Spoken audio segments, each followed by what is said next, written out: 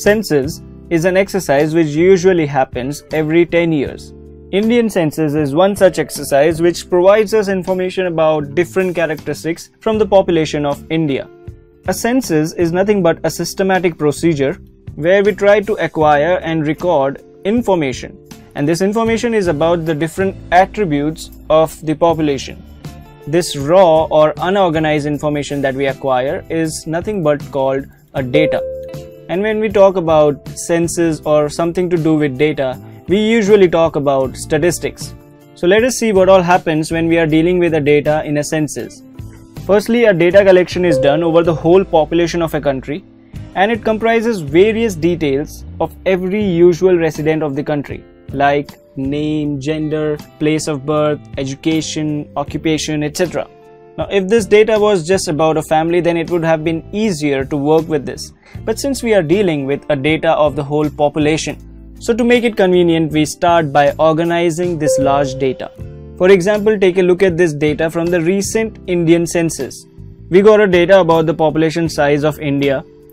Now we can further organize it in terms of gender, or we can organize it in terms of region, rural or urban, or we can go ahead and organize it in terms of both gender and region. So organization of a data totally depends on what kind of data we are dealing with and what are the requirements of an individual. Now, a systematic organization always leads to an appropriate analysis of a data. Like from the recent census of 2011, it was found that the density of population in India is 382 persons per square kilometer, or the sex ratio, which is females per thousand male, is nothing but 943. So these kind of reports or the analysis is nothing but the results that we get from this kind of data. Also, the analysis of a data helps us to determine the best course of action we can take, and then we can base our decision on how we really interpret this kind of analysis. So I can say India is a densely populated country with a low sex ratio, and the literacy rate is also not that great, but I can improve this kind of interpretation.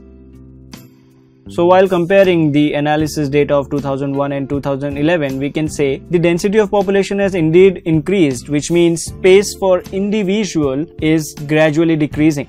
Similarly, the sex ratio has also improved, but still it is very less. Also, the literacy rate has taken a shoot, but it only inspires us to do better as far as implementing the education is concerned. So these are the kind of interpretations we can make out of the analysis report of a data. Also, this whole data analysis can be summarized and represented in many ways. This is called presentation of a data.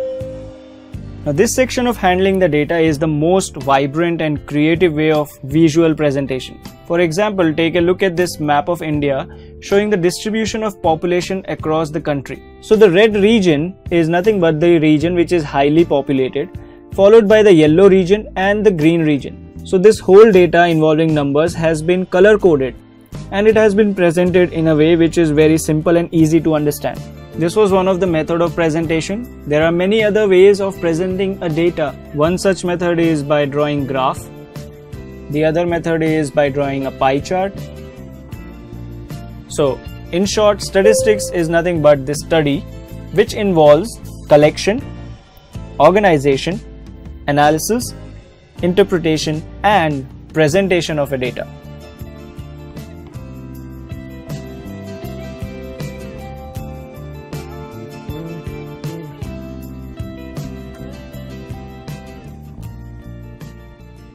If you like the video, please hit the like button. Do share it with your friends and post your comments. You can watch the entire syllabus of CBSE Math on our YouTube channel. Do subscribe to our channel and press the bell icon to never miss an update. Thank you for watching.